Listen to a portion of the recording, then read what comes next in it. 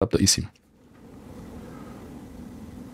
This is going to take some time, but once you finish that, you can go and enable the eSIM in the settings, in the network settings. It's taking some time.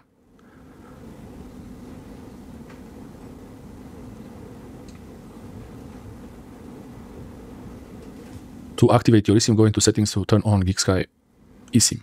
So I can go into settings now, and you already see it even has 2 because I had it already before I installed it. And if I want to enable GigSky 2, when I do that, cable net here will be turned off. So I can get started to set up the eSIMs to decide which one is used for what. And for mobile data, I will choose GigSky.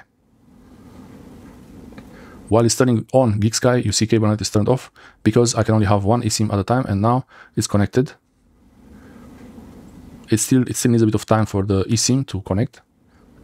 Okay, so the eSIM is moved from the iPhone to Android, and the QR code, in some cases the existing QR code will work, but if I try to set up the QR code again, the same QR code, it's not going to work because it's one time use. So let's try now. Scanning the same QR code that was already used. It might work in some situation, but this one, it says it doesn't work because it's already used. So that's great. This QR code is used now and no need to save it. You can generate a new one. If you want to move your eSIM from Android to iPhone back, you can do the same process, but in reverse. So remove from Android, generate a new QR code, add to iPhone. Pretty simple. And if you want to remove this eventually, I can turn it off simply, tap turn off, and then I have to choose which SIM card is used.